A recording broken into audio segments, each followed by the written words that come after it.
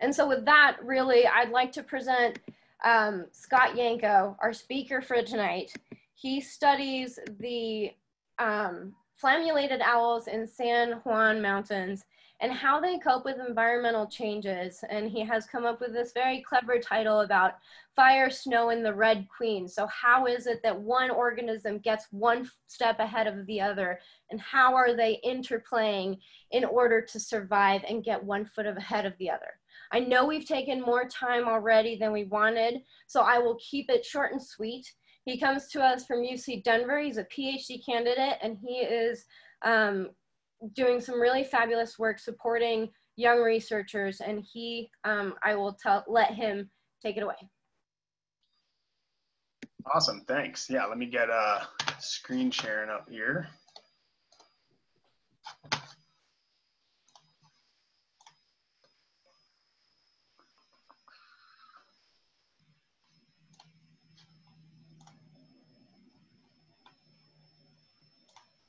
Okay, you all should be seeing my screen now? Yes, I sure do. Awesome, great. Cool, well, thank you very much for joining tonight, giving up your Saturday night to listen to me drone on about owls. I'm really excited to be here and super honored to have been invited, and really grateful to the support from CFO over the years, both for some of the research I'm going to show you here, but I've also known several of my collaborators, lab mates, and friends that have been supported by CFO, and yeah, just really excited to be able to share some of this with you all. So yeah, so I'm a PhD candidate at the University of Colorado, Denver, and fundamentally what I study is animal movement. And in particular, I'm fascinated by this idea that we see this incredible diversity of movements across organisms. And so I just want to give you sort of a really brief taste of some of that diversity. So a lot of bird watchers might be familiar with this. This is just sort of a heuristic map of the migration of the Arctic tern, which migrates pole to pole every year. So these birds are breeding up in the Arctic and wintering down in the Antarctic, traveling across the entire planet twice annually, right? So these massive movements by a relatively small species. And on the opposite end of the spectrum, you have animals that might only make a single move in their entire life. So I'm showing you here a coral. There's lots of other examples of this. A coral will make a single dispersal movement as a polyp and then settle in a location and never move for the rest of its life. It's a pretty similar strategy with sea sponges, and they may actually live in the exact same place for tens of thousands of years. These migrations can be really complex as well as large or small. And so one great example of a complex migration is the monarch butterfly, with which I think a lot of people are probably familiar. I chose this example for a few reasons. One, the monarch butterfly winters in the exact same mountains where I'm going to show you later tonight the flammulated owls are wintering. So down in an area of south central Mexico called the Central Transvolcanic Belt. And they congregate in these beautiful high elevation fir forests called oyamel in just massive numbers. And they'll overwinter at 10,000 feet down in these mountains. And come spring, those butterflies will take off and head to the north, and they'll make it, near the US-Mexico border, settle down and reproduce and create another generation that'll continue that trip to the north. That'll go on through the spring and the summer, and they'll reach sort of the northern border area, the northern tier states of the United States by the time fall comes around, taking probably 5 generations. And once the weather gets cold enough, that last generation at the north will turn around and make the entire journey back south, and will be that generation that overwinters, and then restarting that migration again in the spring. So it's a round trip migration that feels really familiar to us that study or enjoy birds, but it's a round trip migration that requires multiple generations to complete. So sort of staggering that could even emerge. These movements can also be massive sort of in their scale, in their biomass scale. So this image that you're seeing here is from NextRad weather radar, but you're not actually looking at precipitation. That thin line that's sort of stretching diagonally across that radar image is actually mostly dragonflies and probably some moths traveling south outside of Oklahoma City along a cold front. If you pay attention to the news, you see this every once in a while. I think probably it was 2 or 3 years ago, we were able to see a radar image like that in Denver in the fall with the painted lady butterfly migration. We were talking about massive biomasses of animals, just huge amounts of animals. And there's a whole sort of subfield of ecology that uses radar to try to estimate how and when and where these things are moving around on the planet. Part of the reason that these movements are so fascinating is in some ways sort of the flight strategies or the movement strategies themselves. You can hear my bird bias coming out, right? And there's lots of cool examples of these sort of flight mechanics and these movement mechanics that I could point to. And this is just one of my favorite. This is from a paper that came out a few years ago about magnificent frigate birds. They put these really cool loggers on these birds that could do not only GPS locations, but had barometric pressure so they could tell the animal's altitude, and accelerometers so they could tell what the bird was doing. And what they saw were these incredible feats of flight. They had birds staying aloft for multiple weeks at a time, never setting down on land or sea. Part of the way they did it is this technique called dynamic soaring. It's really similar to what we see with raptors migrating. They find rising currents of air. In this case, it's typically winds that are deflecting off of waves on the ocean surface. And they use those rising currents of air as a lift, sort of an elevator to get up high. And in this case, they saw these birds going to altitudes up to 20,000 feet in the air, which is absolutely incredible. And then drifting off in the direction they prefer to travel. The flight is so efficient that also in this study, they had a bird that didn't flap for multiple days at a time. I mean, just incredibly efficient flight. So staying aloft long enough that they're having to go through sleep cycles while in the air and staying aloft without flapping for multiple days is sort of staggering. Lest my bird bias show too much. Uh-oh, my slide's not advancing. There we go. Lest my bird bias show too much, it's worth noting that there's more than just these big lateral movements on the surface of the planet. So this figure here is a little complicated at first, but it's actually this really cool migration. So in the oceans, zooplankton will undergo what they call a diel vertical migration. And essentially the idea is this, that the zooplankton want to be up on the surface where all the phytoplankton are at the base of the food chain. But in clear waters, that exposes them to predation. And so in clear waters, what the zooplankton will do is sort of migrate down the water column to areas where light can't reach to avoid predation, and then come back up that water column at night to feed when they're less at risk of being preyed upon. And what these researchers did is measure the strength of that daily change, the strength of that migration across the entire planet's oceans, and linked it with water clarity. So in areas, you can see that big red blob in the middle of the screen, that's sort of the Central Pacific. Those are sort of notoriously clear waters. And so that's a place where this sort of migration is really strongly favored, because being up near the surface in really clear waters is a strong predation risk. Whereas as you get closer to the poles, the waters tend to be murkier anyways. And so they saw a less strong migration. So I look at diversity like this and in all kinds of other examples. And I'm struck and curious by what drives this diversity. So in other words, what problems are these organisms solving by moving or not moving, or moving in the ways that they do and at the scales that they do? And at a really high level, the answer is sort of simple, right? It's just that resources aren't evenly distributed across the environment. So this picture here is just from the Paradise Divide area outside of Crested Butte, and you can look at it and see pretty clearly, right? There's all kinds of different habitats and resources and conditions in this picture. There's snowfields, there's cliffs, there's talus, there's alpine tundra, there's subalpine forest. You can see some aspen groves in the distance. You can see some riparian corridors. You can see some montane forest at lower elevations, right? Not all the things that an organism might need are everywhere. So you might need to move around to acquire those resources. Environments also change across time. So this picture is, it's actually one drainage over. So in the Gothic area near the Rocky Mountain Biological Laboratory, but obviously it's a different time of year, right? This photo was taken, I think, in early March. And even though it's the same rough location on the planet, it would require a totally different set of adaptations to thrive in that environment. And so things like seasons can change where and when resources are available and force movements. These changes over time are also not necessarily super predictable like the seasons. And so one of the other sources of environmental change that I'm going to talk to you about today is wildfire.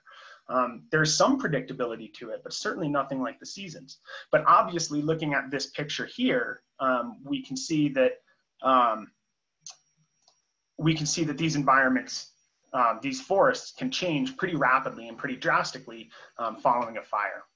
So the underlying question to all of this is just sort of, how does animal movement solve these problems? How are animals using movement to solve the fact that resources aren't everywhere all the time?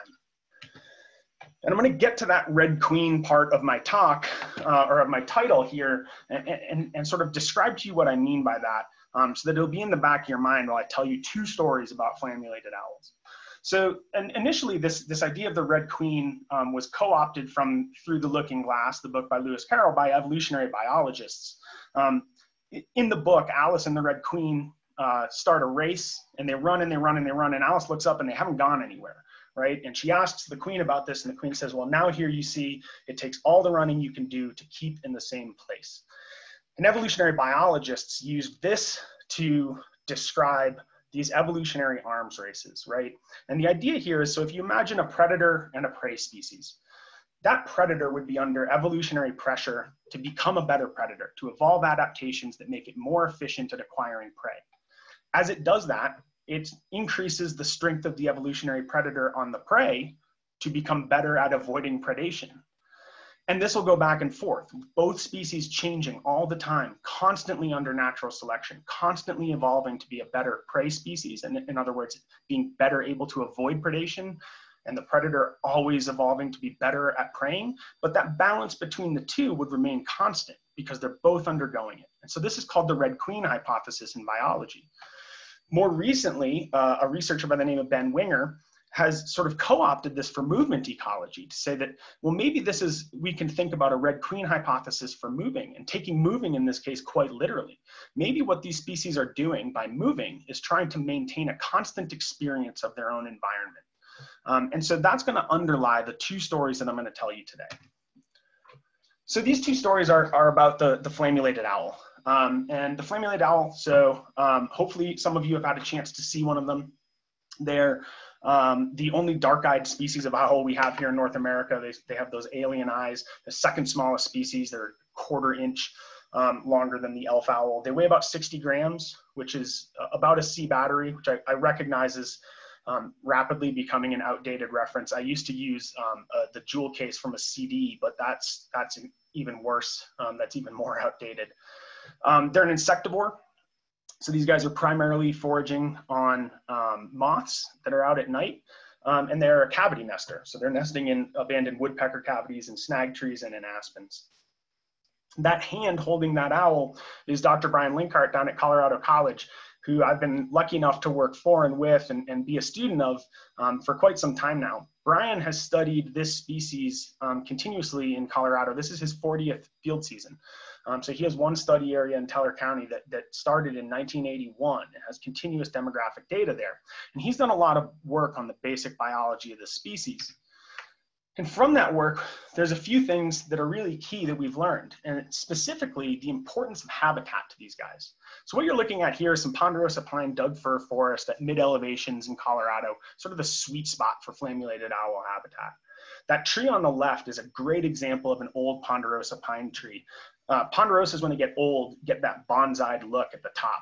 It means they're at least 200 years old. And given where I know that picture was taken, I would be not surprised at all if that tree was closer to 400 or 500 years old. And these big old trees on the landscape are really important for flammulated owls. We know that they prefer to forage in them. They prefer to sing from them. They prefer to roost in them. Territories that have greater proportion of those old habitat types are occupied more frequently, they breed more frequently, and they produce more owlets over time. So we know that these preferences are actually important for driving reproductive trends in the species. The other really cool thing about these habitats is that it's an extremely fire-prone ecosystem, and therefore it's a very fire-adapted ecosystem. And so fires in the American West have this broad latitudinal trend. And I promise this is one of just a few graphs I'm going to show you. I recognize it's Saturday night, but there's a few that are too important to leave out. In the southern parts of North America, or lower elevation parts of North America, the trend is for relatively frequent fires, maybe on the order of every 5 to 30 years. But when those fires burn, they're mostly consuming fine fuels, shrubs, young trees on the ground, and they're leaving the mature canopy intact. So you have this frequent low severity fire regime. At the opposite end of that spectrum, the fires would be much more infrequent, maybe even as long as every 1 to 400 years. But when they do burn, they're nearly stand replacing. And the forests across this gradient have strong adaptations to their respective fire regimes. So when you have forests that have these stand replacing events, they have sort of backup plans of serotinous cones that will release and reproduce that forest sort of catastrophically. And ponderosa pine, on the other hand, is great at dealing with low severity fire. They have thick, flaky, fireproof bark. They self-prune their lower limbs so that the fire can't get up into their crown. And we see these strong adaptations. In Colorado, we're sort of in that low to mixed severity. So our fires definitely historically would have had a high severity component, but small, a quarter of the fire or the third of the fire area. More recently, two things have been driving fires to become far more severe. First is over a century of fire suppression in these high frequency adapted ecosystems has led to a huge buildup of fuels in our forest. There's more fuel to burn, there's more fuel to get the fire up into the canopy of the trees where it can burn at a higher severity. And we also know just generally at a continental scale, burning is so strongly reflective of climate. And as the climate gets hotter and warmer and these storms get more severe that can push really strong winds into these fires, our fires are getting more and more severe. Which brings us to the Hayman fire in Colorado. It burned in 2002. It's still the largest fire in state history. Burned something like 1,200,000 acres of forest. Again, these are areas that would have had maybe 25 or 30% high severity burn. In the Hayman, well over 50% of that burn area was at high severity. And when I say high severity, I mean this, right? Nearly 100% mature crown mortality. Just complete conversion of the habitat. This fire burned really close to several of Dr. Linkhart's study sites. And so given the opportunity, once the flames were out, we started a study in the Hayman fire to try to understand how the owls might respond to that environment. And we did this with a technique called radiotelemetry. I'll apologize for this picture. It's literally the only one I could find of us with our radiotelemetry gear. You'll have to apologize or excuse my sort of demonic look here. But what we do with radiotelemetry is take a small little backpack, essentially, attach it to the owl, and it releases a radio pulse on a regular interval that I can pick up with that antenna that will lead down to that receiver. And then I'll be wearing headphones. You can't see it through my mop of hair, but I would have had headphones on. And when I'm pointing that antenna in the correct direction, so in the direction of the owl, that pulse will sound louder to me. And so using this technique, we can sort of run around these mountains at night and try to get to the tree the owl is located in before the owl splits, which is a lot harder than that even sounds. But we did this for several years for 5 males, and we were able to get to some of these trees and actually put we call it a fix, right? Put a location on a map of where that owl did a thing. Typically, we're able to even observe their behavior. So we know if they're foraging, if they're resting, engaging in some sort of social behavior, and we can map this. And so the first thing we did, so these are all the maps of all the locations. Each of those black dots is somewhere that I found an owl on the ground doing something. The orange dots would have been the nest sites in those years. And the underlying background is the fire severity map. So we're able to derive that with some satellite tools. So the green here is low severity or unburned forest. Most of the mature trees are completely untouched. And the red would be that high severity, just like that picture that I showed you. And then yellow is everything in between. The first thing we did is we can compare those specific trees that they used to other trees on the landscape that they could have used but didn't. So say, okay, what do the foraging trees look like compared to what was available to them? What do the roosting trees look like compared to what was available to them? And the answer was really uninteresting. It was exactly what we already knew they did in unburned forest. They're like big old trees. Burn severity didn't seem to play a role in that. And that was really surprising to us.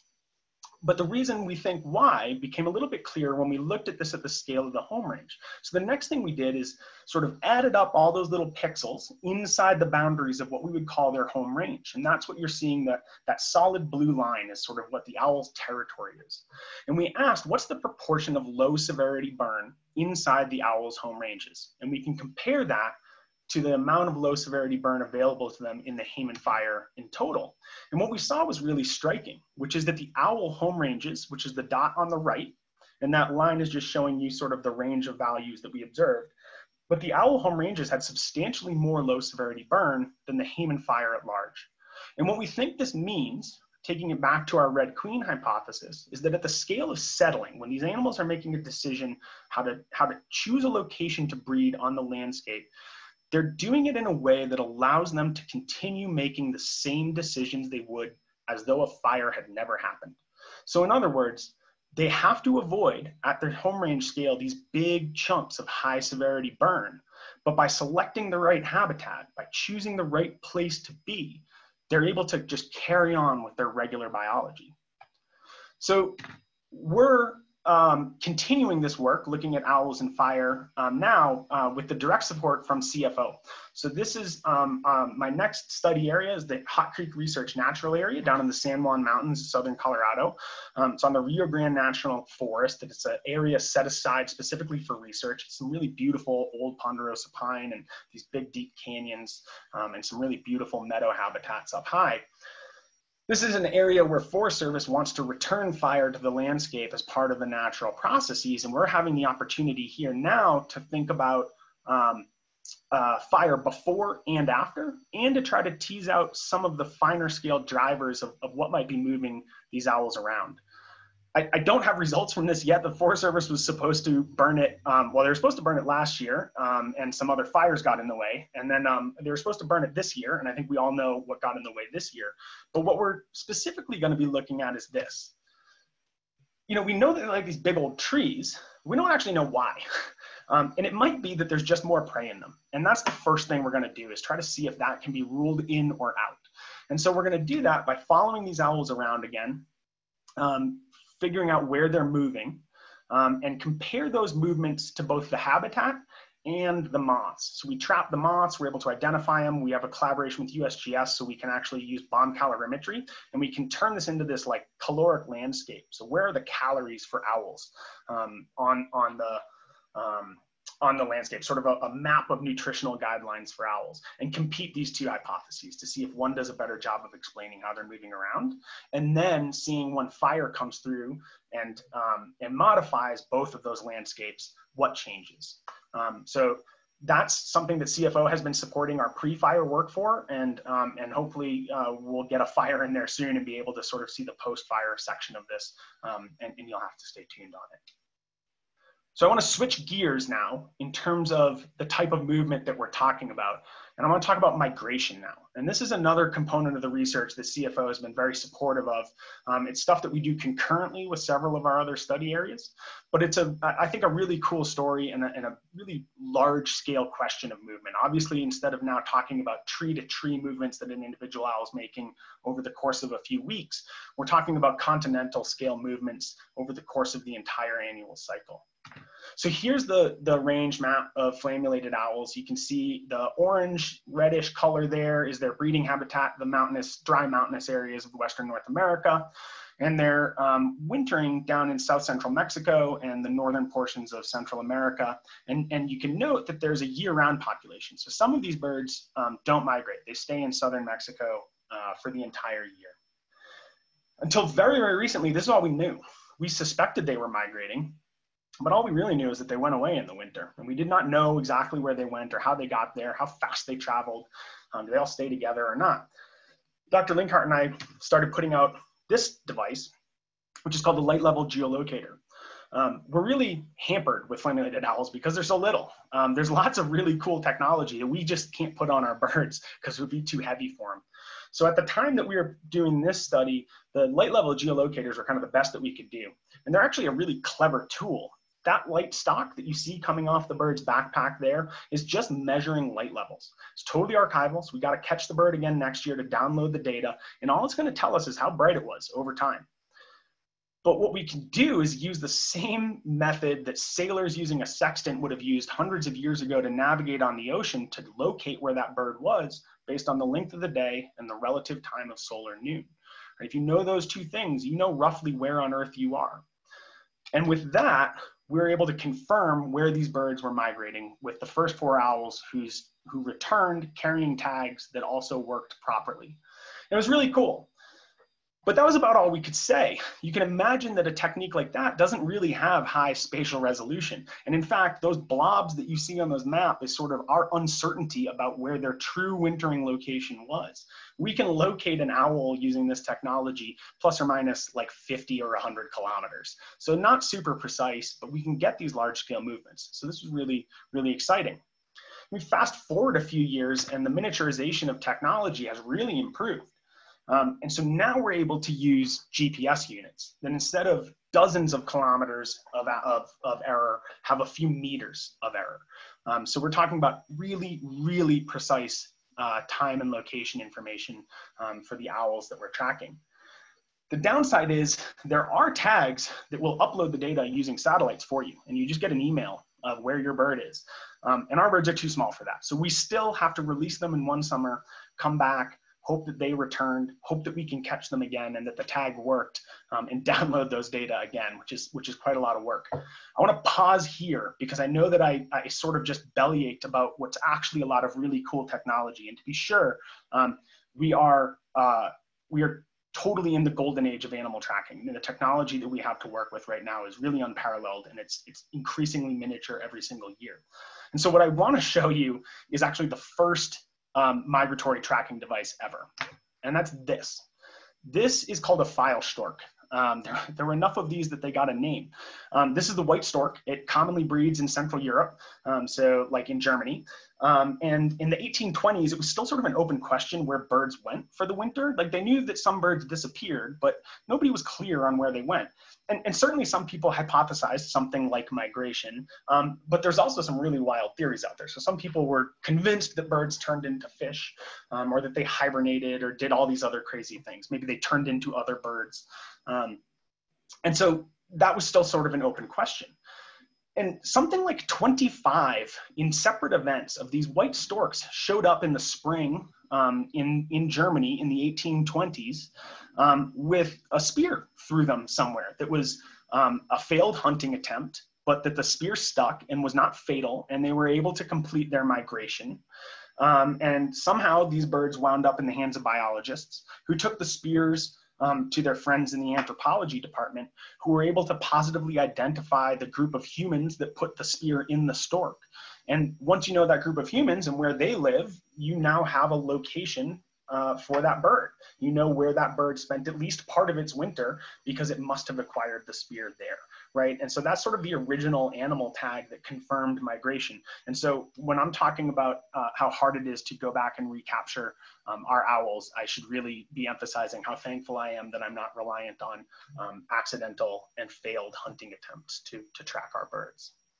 So I'm going to show you data from the first couple years of doing this. There's more data in from this summer. We have not analyzed it yet. We've recovered an additional 11 tags this summer.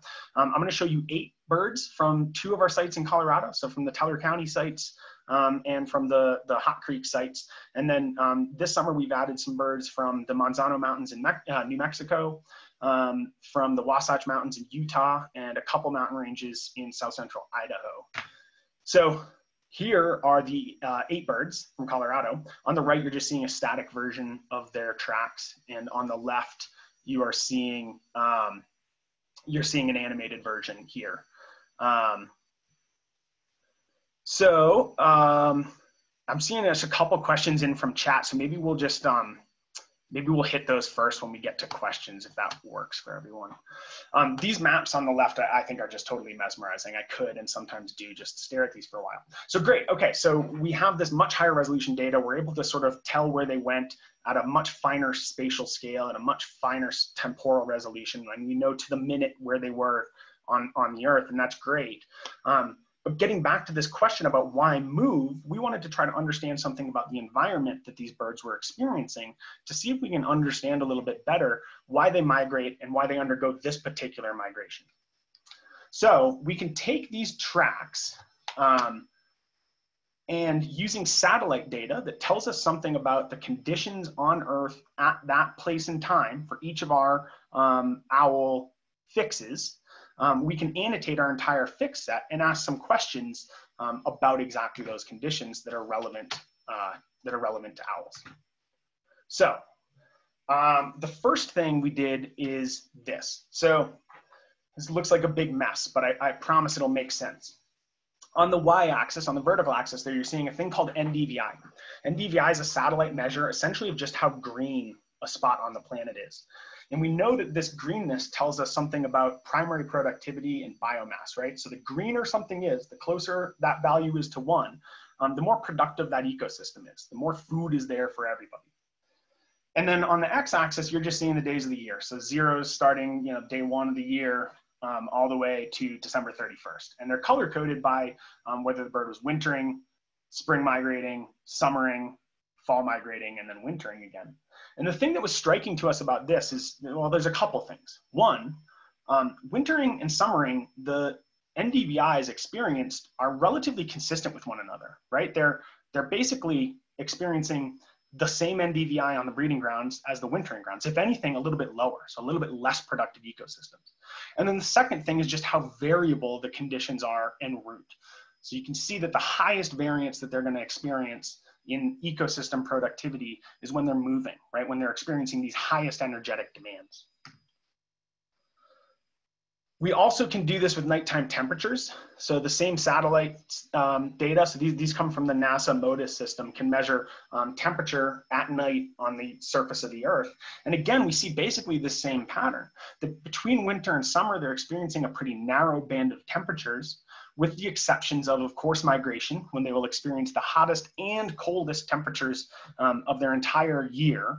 And those periods right on the shoulder of the breeding season, right when they arrive and right before they depart, there's a real dip in temperatures there, down to and below freezing, which for an insectivore might be a pretty critical time.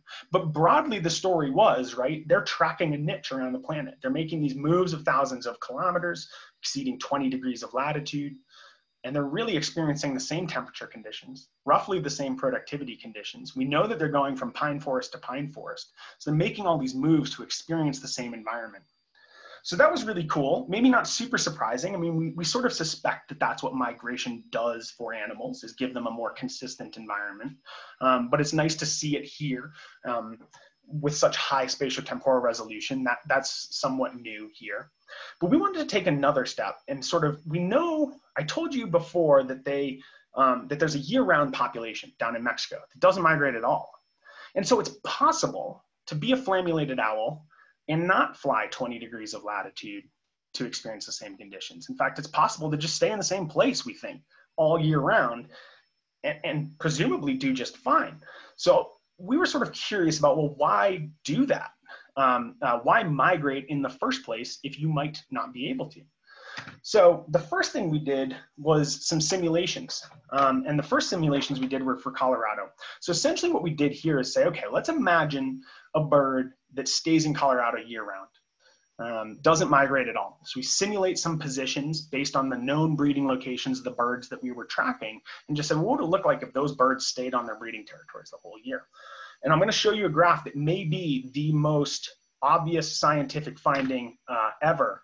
So these are these same two graphs of NDVI and nighttime temperature. Now what you're looking at, the grayed out points are what the migrant birds actually experienced.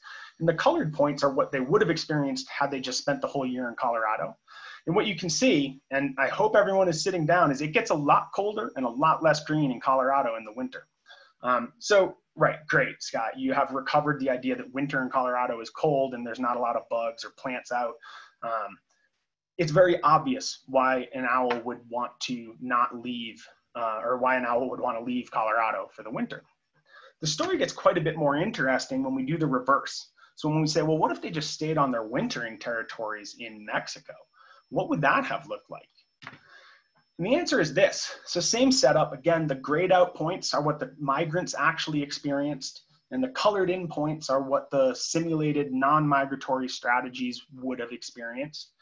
And we can see that NDVI was slightly higher on average for the non-migrants. So had they stayed in Mexico, they would have been in slightly more productive habitats. Temperature, again, average temperature is slightly higher during the winter in Mexico. So they would have experienced maybe greater insect activity. So all in all, it's looking like migration is this huge effort to just get you somewhere for the summer that's a little worse than where you could have just stayed, right? And this feels really counterintuitive now. So now we're starting to try to ask, like, why even migrate in the first place? And I think the answer to that has to do with how we think seasonal migrations actually evolve. So it used to be this thought that all birds sort of originated from the south, and that all migrations were this technique to go take advantage of this huge abundance of resources in the northern hemisphere. So we can see, like, this is alpine tundra, right? And come spring, this thing greens up and it's full of grasses and flowers and bugs, and the trout are swimming in the streams and the lakes. There's insects everywhere. There's this boon of resources that birds evolved to take advantage of. They're just flying to this massive pulse of resources. There's some phylogenetic research that I'm not going to go into a ton of detail about here, but also hopefully from the ecological research that I've shown, there's good reason to suspect that this isn't true, right? At least for the flams, we can say that the resources they're acquiring in Colorado are actually slightly worse than what they would have had access to had they just stayed in Mexico. So we're back to Ben Winger here, who codified this idea of the Red Queen hypothesis as applied to migration. And this is a figure from his papers, actually called The Long Winter for the Red Queen, where he proposed a slightly different model for how birds might have evolved the seasonal migration. And it goes like this. So we look at this first panel. The colors here on the background are supposed to represent seasonality. So the more yellow, the more aseasonal, the more stable the environment. And so you start with this really stable environment across which individuals disperse. They just fill space. Over time, as we move into panel 2, the northern parts of that range become more seasonal. So now there becomes something like a winter to deal with. And there's a bunch of things that can happen. So the red circles with the X's through them show you that, well, maybe some individuals just can't hack it and they die. Seasonality kills off some of these individuals.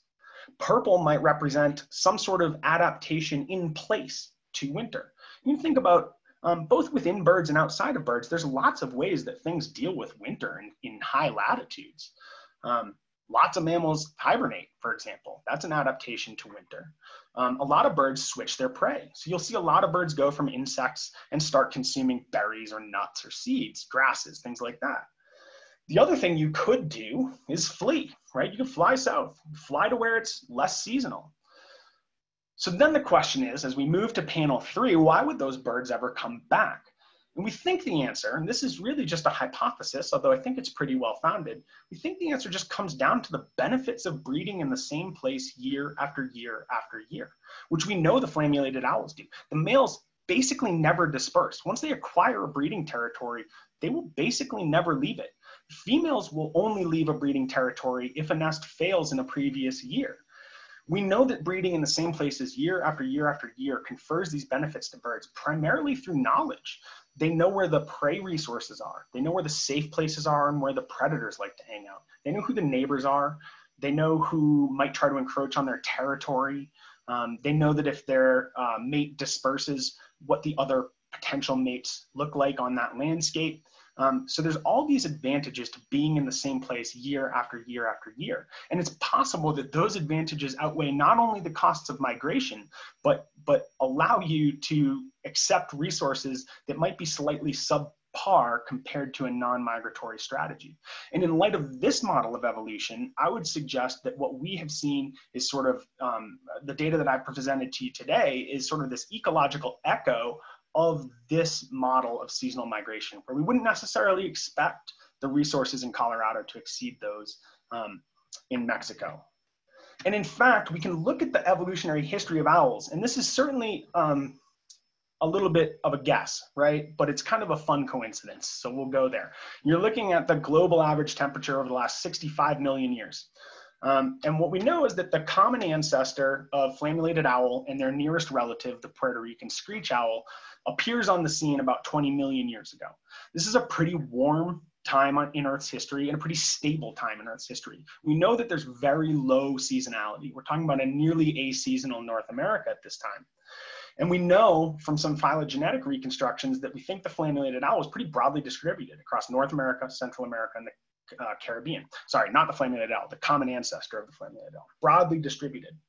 We know that flams and the Puerto Rican screech owl diverged about 12.5 million years ago. This also coincides with a lot of divergences that also coincides with a rapid period of cooling in Earth's history that has been continuing until very, very recently. This cooling we know is what causes trees to retreat from the Arctic Circle. We start seeing strong seasonality in the paleo record at this point. So we know that this is when you start getting something that looks much more like our winter in the Northern Hemisphere.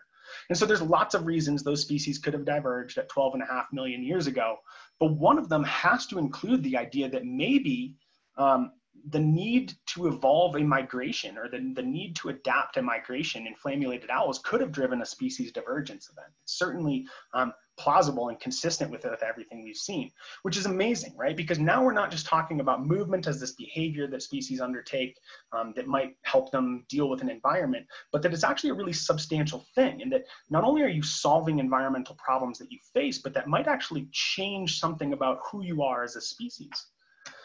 And so that's just, I just want to show you one quick next step following on from that thought. And this is something that we're working on quite literally currently. It's a theoretical problem, and we have some models that I believe actually running like as I speak. So there's this pace of life theory. If any of you are biologists, you'll have heard of this as the R and K selected thing. We don't call it that anymore for some sort of subtle reasons. But the basic premise here is that organisms are always trading off time and energy that are limited. And so in the face of that limitation, you sort of emphasize one over the other, or you make this trade-off between the two. And so in certain environments, it might behoove you to have what we call a fast pace of life, where you're basically unwilling to bet on your own future. You're not willing to invest a lot of effort in trying to survive a long time. Instead, you want to put literally all your eggs in one basket, right? You want to produce as much young as quickly as you can.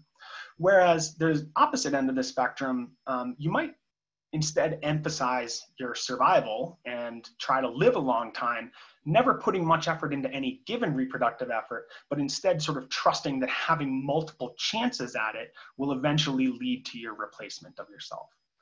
And this is pretty well supported. A lot of this work, the pioneering work in this was done in birds. And now we're starting to see that there's actually behavioral correlates of this that are really cool. So if you imagine you have a fast pace of life, right? You're not betting on your own future. You're living for now. We see that animals that have that strategy are actually bigger risk takers. They explore more, they're more aggressive, they get into more fights, they're willing to tolerate higher predation risks, they typically give their young less parental care. So there's all these really cool behavioral correlates that go along with this whatever your evolutionary strategy is. We would call it a life history strategy. There's also a broad biogeographic trend in this, at least in birds, where birds that live at the northern climates tend to have a faster pace of life than their tropical counterparts. And this even goes so far as to affect their base metabolism. If you take a tissue sample from a bird at 70 degrees of latitude compared to 0, that bird at 70 degrees of latitude will be respiring at a higher rate. And those birds tend to be trading off the future for now, emphasizing breeding now. And the reason we think this is because they have this crux of winter to deal with, right? If you have to try to get through yet another winter, it may not be a safe bet for you to bet on next year. You might as well bet on now because you don't know if you'll make it to next breeding season. So this gets to the heart of the question, which is, what does migration do for you? Because on one hand, migration could be seen as this really, really risky behavior, right? We know most migrant birds that die during migration. So on one hand, we might expect migration to be associated with a fast pace of life because it's so dangerous. On the other hand, I just showed you that migration is primarily a tool to experience a constant environment. And so in that sense, they may look more like their tropical counterparts, and maybe migration slows down your pace of life. Like I said, these results are still ongoing. We're trying to figure this out right now. I'll tell you that the preliminary, what we think is happening is something in between. We think that migration slows down your pace of life relative to non-migrants breeding at the same latitudes, but not maybe as much as, it doesn't make you a tropical bird, right? And so that migration might be this really weird behavior that puts you in an intermediate ground. Okay, so I've talked to you for almost 45 minutes, so I want to stop and say thank you. I typically blow through my acknowledgement slides, but I want to pause here and thank CFO very specifically again. We are now running 8 different study sites, which feels crazy to even say out loud, for this research as well as several other research questions that I haven't obviously had time to touch on today. And we're cobbling together funds from a lot of different places to try to make these things happen. And that's really challenging to do. And without the support of CFO, I mean, I can say very explicitly, some of this field work would not have happened. This summer in particular, the 11 tags that we've been able to get back are really due to CFO. I'd also add to that the primary field help that we have are undergraduate students. Funding people in science turns out to be one of the most challenging things to do. And yet it's also one of the most important. Undergraduate, authentic, independent research experiences are the single greatest predictor of whether a student will continue and pursue a career in science.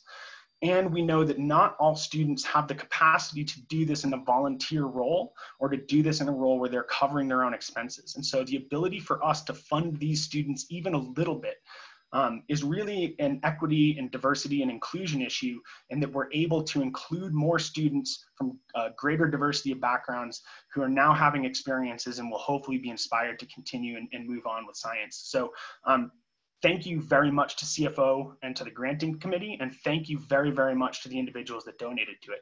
It's really important both for science and for education. And so with that, I'd love to stop and take questions. I will say I have been cruelly withholding from you the one thing that I would imagine most of you are here for, which is pictures of baby owls.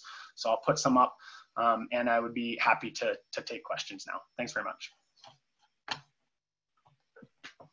Thank you so much, Scott. That was truly one of a kind presentation. It was really amazing research, very interesting stuff. And again, our piece today is this. It's a beautiful Merlin. Birds of prey for the win. It could be yours. We have one bid in, I believe. If you're feeling generous and if you want to contribute to the wonderful things that we accomplish, that people like Scott accomplish with his little army of undergrads, it really makes a difference. It really, really does. And so with that, I will go to our questions for our speaker today.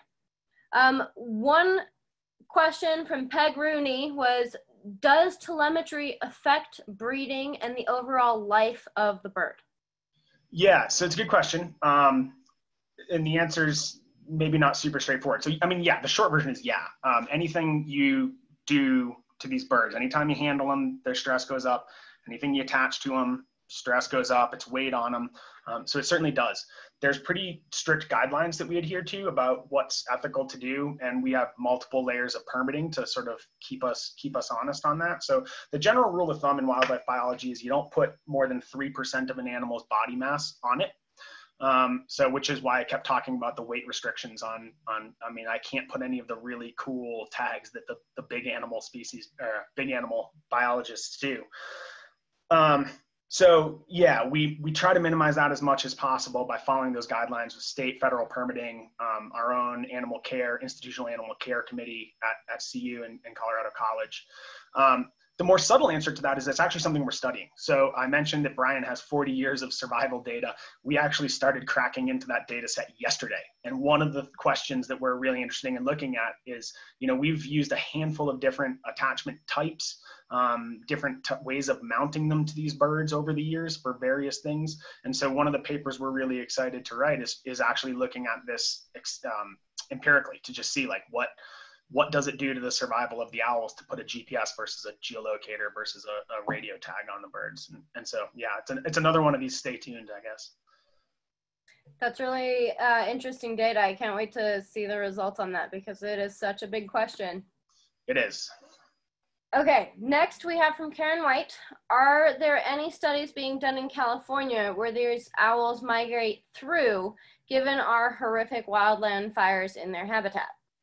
Yeah, so there's not a lot being done in California. We should have done some this summer actually, and COVID changed some of those deployment sites on us just based on who was able to travel where and who could get in the field. We were pretty cautious about all of that. So I'd been hoping to send some tags to a crew working on the west slope of the Sierras to put some tags out there.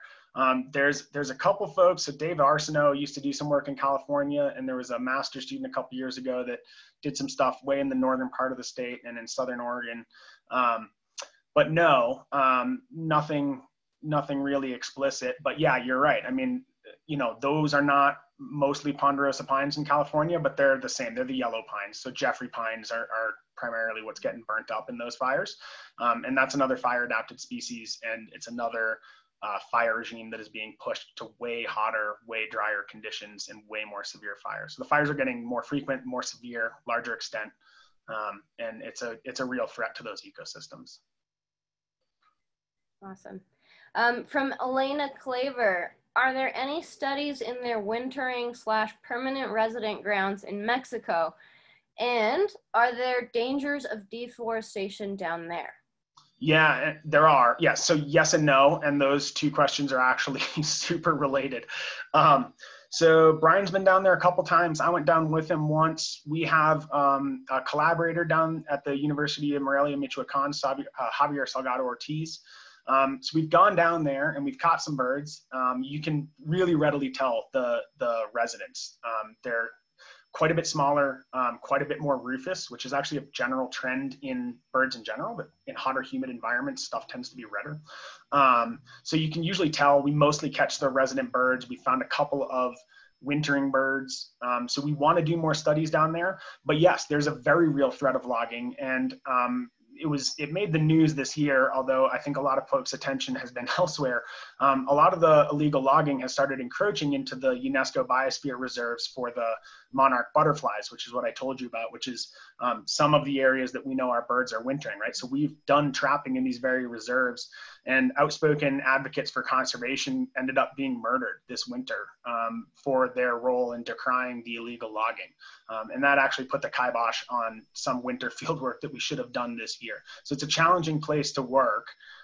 We really want to do more. We have some tags in the hands of Javier we'd like to deploy down there. But yeah, I mean, there's just 1,000 questions we could answer with a study down there. I will say one way that we're trying to get around it, one of the things our lab does quite a bit of is using sort of tissue chemistry to reconstruct the location. So we can use these things called stable isotopes in bird feathers. They'll vary predictably with latitude.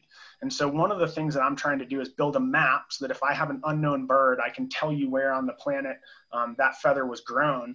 And what we've been doing is sending requests to museums that have specimens collected in Mexico in the winter. And then we can use that tissue chemistry to say where that bird had bred previously. So did it breed in Mexico, or is it a migrant from somewhere else in North America? And that's one workaround to the challenges to working down there. But no, we haven't done nearly enough in Mexico. We really need to. It's great down there. I mean, it's really cool mountains. That's awesome, but also a little intimidating. Yes. Okay, from Peter Gent, we have, when a godwit flies nonstop from Alaska to New Zealand and loses much body mass, does that slow its lifestyle down? Yeah, so that's the question. Yeah, stay tuned, I guess. This is like a hotly contested thing. So there's a guy, Martin Wikelski, who actually works a lot with those white storks that I showed you the file stork of, who has, I think, put out some compelling papers suggesting that migration's maybe not actually as energetically costly as we would imagine. So yes, they lose a huge amount of their body mass, but they also had just put on a huge amount of body mass, right? So these birds, they'll put on like 30% of their body weight in a couple of days and just go burn it off. And so it may not actually be that hard to do that. And what we've seen is that continuous flight in birds doesn't actually raise their metabolic rates the way that you would expect it to relative to just normally flying around. There's some folks that work with mammals that sort of guess the same thing, that maybe when mule deer migrate, they're not actually walking any more steps than they would if they were just eating. So whether that slows down their life history by allowing them to experience this constant environment that favors bets on the future, or whether that is just this incredibly risky thing to do that you pay this huge metabolic cost for, and you might not survive, so you better bet on right now, is, yeah, it's an open question. I think it's going to be the former. I think it's going to slow down life history, but we don't. I wouldn't put money on it yet. All right, nice. Just to update listeners, we have a bid going for $100 for Dawn March so far. If you still want it, $100 plus, please. And I have a question from Larry. I think it's my before last question so far. Larry asks, are there any studies of other bird species with similar or dissimilar migratory hypotheses? Yes, I mean, the short answer is, well, I guess I don't know exactly what hypotheses Larry means, but I mean, there's zillions of studies about birds and why they're migrating. In terms of trying to, I think what he means is, has anybody looked ecologically for evidence of this this more modern interpretation of how migration would have evolved? And no, surprisingly, I think that people have done studies that they could have framed that way, but nobody's really done it. This hypothesis, framing the idea that migration started from stable environments and evolved as an alternative adaptation to deal with winter rather than a way to chase resources, right? So we're saying migration is more like hibernation than it is going to the grocery store, right? You know, that really has only been codified in the last 10 or 15 years. So there's a really obscure paper from 2007 that did a really nice job of this, but a lot of folks didn't read. And then Ben Winger's paper that did a phenomenal job and got a bunch of attention is only a couple years old. So there hasn't been a lot of time for the field to wrap their heads around that. And so, and in that time is when tracking technology has really blossomed to the point that we can do this kind of work. I mean, remember, these GPS tags that we're using now, 5 years ago did not exist, right? Mm-hmm. The satellite data that I'm pulling for free off the internet would have required a computer that would live in the basement of some secret government agency 10 or 20 years ago, right? The processing power it takes to process that amount of satellite data, like how green is the Earth on 500 by 500 meter grid cells for the entire Western Hemisphere for 4 years. And I can do that on my laptop now. A few years ago, that was not a reality. That's what I meant when I say this is the golden age of it. So no, I think we're some of the first people to frame the question this way, which is why we're super, super excited about it. But it's not necessarily that we're super clever. I think we're just at the right time to be addressing these questions. Absolutely agree. Last question, and just to update everyone, our high bid now is Mary Ann Hardigan at 110, if anyone's still dying to have it first. Last question, and it's a good one. Paula Hansley was asking if there's any fossil evidence of this bird from anywhere in its range. That's a really good question, and yeah, I wish. There's like two extremely unconvincing records. So there's like one bone in an archaeological site in New Mexico that might be a flam and it might not be, but it's also like not that old and not that interesting. It's in the last 1,000 years. And there's another even less convincing bone that's also from the same era in Arizona. And that's it. We have no old fossils. So all that sort of range reconstruction is based on these models that these phylogeneticists can run, where you just sort of work backwards from the distribution of animals that you have on Earth now, and you know their relatedness and how they have that, you know, phylogenetic tree where they connect to their most recent common ancestors, and you can take their ranges now to infer something about the common ancestors' ranges, and then do that going back. And so, you know, it's not a bad method. It's probably roughly correct, roughly some of the time. But yeah, I mean, a flam fossil from 15 million years ago up in Nunavut would be pretty cool. And I have searched high and low for anybody that has something like that. And I've only ever come up with the two. But yeah, that is a good question. Actually, these were all really good questions. So, yeah. But it is very cool that you are looking into museum specimens to try and put that picture together through the resources that you have available. So I wish you a lot of luck. Hopefully you write us another wonderful proposal, and we would love to contribute to your wonderful research once again. Well, I appreciate it. And again, I really appreciate the opportunity to spend the evening with you all, and it's obviously one of my favorite topics to talk about. So I sort of do it whether I have an audience or not, but I appreciate you all being here, and I appreciate everything CFO does. And it's a real honor to share this time with you all. So thank you.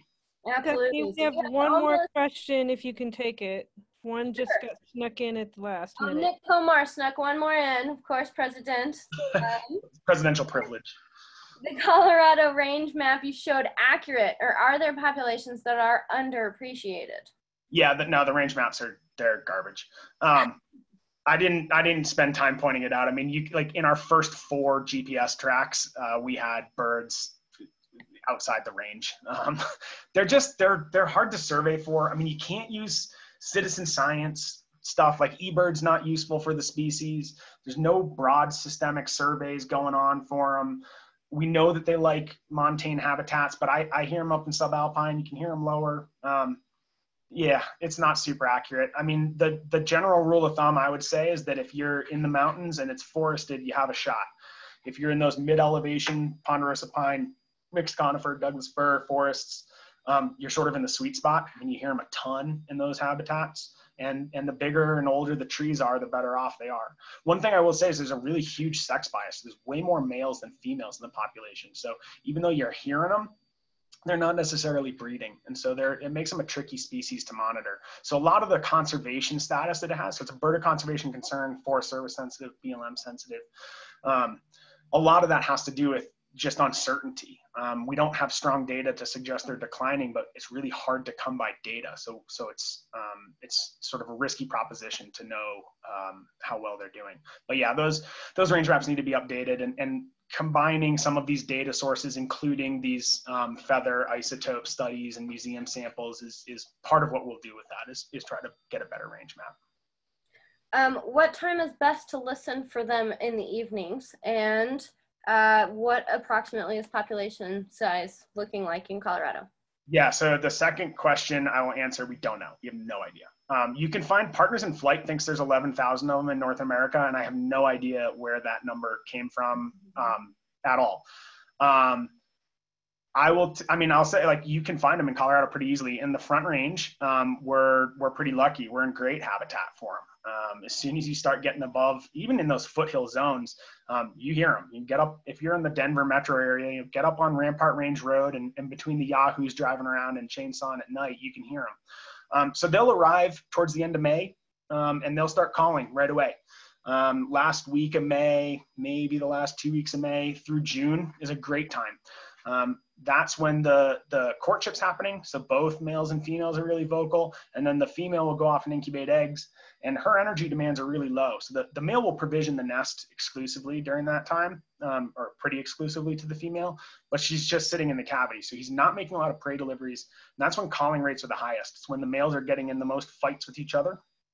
July, the eggs will hatch right around July, usually the last week of June, first week of July. And that really changes the behavior. You can still hear them calling. You can still strike them up, but the calling rates really decline. August, same thing. And then, mid-August, late August, it can pick up again. September can be real hit or miss. I mean, we catch them in September for sure. And then they will split basically the first few days of October, right when it starts getting truly cold up in the mountains. They're out of here. But yeah, best bet is Memorial Day weekend through July 4th at 8,000 feet in some ponderosa pines. Find the biggest, oldest, bonsai-looking ones you can, and you'll hear them. All right, so you've heard it from the expert. If you want to contribute, start recording them so you have hard evidence. Yes, and put them on eBird. Update those range maps. Upload that data to your eBirds. I know there's board members that are pro, as well as Ted Floyd, because that really helps the scientists, because they are busy people, and getting that citizen science the most accurate we possibly can really, really makes a difference. Absolutely. So I absolutely am so grateful to you, Scott. Well done. It was amazing. I believe Our winner is Anne Marie with 110. Marianne Hardigan with 110 is our winner for this. Please contact Irene Fortune or the board to figure that out. We will send it to you and you can put it proudly on your wall for supporting science on birds in Colorado. Hopefully we will have an event that is all together sometime soon. We're hoping 2021, we will see where the future takes us. Don Marsh, be sure to be there. I know you're eager, you're ready for some of the beautiful art that we have, as well as some of the other bidders that were out there. Also, thank you to Julie Frost and Christy Payne for serving on our board, and welcome Allison as well as Megan. We're happy to have you. We're always recruiting. If you want to make a difference, if you want to be part of this amazing group of people that throw themselves together to make a difference, please think about it and join us. Also, alluding to Scott's note on the wonders of internet, sorry for the rough beginning. So there is the bad and the good, but it is also mostly good, sometimes a little awkward. Hopefully not many of you had to experience that, but we are learning. We will get better and we will password protect, but we will try to organize more of these as we go forward as well, to support our scientists, to get their word out, to get their science out, and to inspire all of you wonderful people that support that effort. We can't wait to see you in Pueblo 2021. We believe that it is going to happen. We will figure something out because we want to go birding all together. Thank you so much for tuning in. We had over 72 people. We are really, really proud that this went off mostly without a hitch. Thank you so much and have a wonderful night. Thanks, everyone. And there they go. Yay. We had up to 80 at one point, just so you know. I thought so too. I wanted to go with 75, but yeah. I got 80 at the maximum. I think Awesome. we probably lost a few permanently, but that wasn't too bad for a first run there. Other than the beginning. But Gloria warned me. I tried to warn you. Scott, that was a phenomenal presentation. I went up with Brian Linkart a couple of years ago and was able to hold one of those itty bitty, whatever gram little fluff monsters. So it's just fun to hear more about them. Oh, fantastic. yes, I got to hold some too. They're so adorable. That's fun. Good. Brian's a great guy to spend a night or a day in the woods with. He's like such a fantastic educator and naturalist and scientist. So yeah. Stephanie, can we post a recording of the Scott's presentation to our website? I have already found out that you can trim things. Good. Oh, good. Yeah, well, That would be really important. There are some things I don't need to re-see. There you go. Hey, Scott, before I lose you, it would be good to stay in touch. About a year and a half ago, when I was visiting Oaxaca, I spent some time with a guy who was researching flams down there. Was it Ramiro? Yes. Yeah, I've chatted with him, and I know he's sort of slow playing, setting up his study, but we've spoken about trying to collaborate a bit. Good. I had given his name to Brian Linkart, and cool. Awesome. Maybe that helped, or maybe he found you. But yeah, I spent an afternoon birding with him. Awesome. He he seems like a great guy. I've only spoken with him over Skype. You know, it's critical to have sort of local contacts down there. And I mean, it's the right thing to do, right? I mean, I don't need to swoop into somewhere, like they call it parachute ecology, but just the ability to get access to land, it's not super straightforward. He was fascinated. He really, he studies just the non-migratory birds, so he'd be very interested to know more about the migratory side. Yeah, awesome. Yeah, no, I've been in touch with him, and hopefully we can compare. I mean, what we'd love to do is just, I mean, the first cut is just compare some basic biology about those residents to what we know in Colorado, for example. Yeah, exactly. But I'm sure he could get you feathers and all the other stuff you're looking for. But I'm glad you're in touch with him. Good. Yeah, awesome. Good job, Scott. Good job, Stephanie. Yeah, absolutely. Wow. Have a good night, everybody. All right. Thanks, Bye. Nick. Take care, everyone. Thanks again. That was so amazing. Thank No, you. thanks for the invite. I really enjoyed it. Yeah, we're really glad to hear that it advances diversity and inclusion and all those things too, because it is one of our newest missions that we want to do and try to include more and try to recruit more for leadership and other levels too. We want to make everyone feel included in birding as well as in all of the community. So I mean, as far as advancing in science, it's the #1 thing. And it's one of the things I really like about being at CU Denver. I mean, we have the most diverse student body, the most non-traditional students, the most students that are working while they're there, the most first generation college students. And those are exactly the type of people that aren't going to just walk into their professor's office and ask if they can go catch birds with them like I did, right? I mean, that's just, that's a really privileged experience. And so being able to even give a few $100s to these students so that they can come up for a few weeks or spend a day a week in the lab is, I mean, it's just the best thing that we can do. And we know that that changes outcomes in science. So thank you. Yeah. yeah, I mean, it changes trajectories of life almost sometimes. Yep. It's that little nudge. So thank you for being the man on the front lines doing it for us. Have a good night and pat yourself on the back. You get a beer. Thanks. I'll go do that. Bye. Bye.